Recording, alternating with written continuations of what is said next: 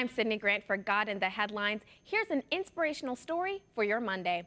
A woman powered her way through cancer with faith in God. Danielle Joseph is a 33-year-old single mother of 3.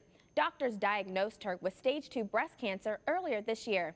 Instead of crumbling to the devastating news, Joseph stood on her faith. She told the Jamaica Gleaner, quote, "I declare the healing scriptures in my life because, yes, I know what the doctors say, but whose report will I believe? Definitely the report of the Lord, and his report says, I am healed." Joseph says the support from her family and church gave her the additional strength she needed. After completing 26 weeks of chemotherapy, doctors declared Joseph cancer-free. Joseph has these words for anyone battling cancer or disease: have faith in God, stay positive, and be happy you are healed. Put your faith to work.